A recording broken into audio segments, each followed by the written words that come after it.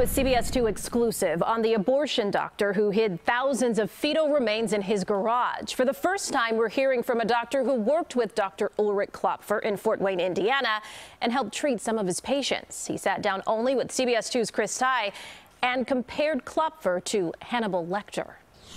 Thursdays were Fort Wayne days for Dr. Ulrich Klopfer, who had clinics around the state of Indiana. One physician who served as a backup physician at this facility says it was chock full of botched cases and behaviors that he described as pathological and deceptive.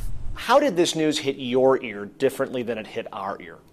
It was shocking to me. Taking some tissue, and in this case fetal tissue, home and saving them was just something never should be done. I've never heard anybody doing that before. Do we read anything into that? The fact that he didn't just bring them home, he kept them and bagged them, put them in formaldehyde, boxed them. So here's a guy who's not trying to do the proper technique on a basic procedure, but yet can save fetal tissue in a very methodical, scientific tracking way. Would you classify these as trophies? Especially with the documentation and the put him in formaldehyde and put him in a box. Absolutely some trophy aspect. The way he saved him is like it's something he wanted to preserve as a trophy or as a memory for some reason.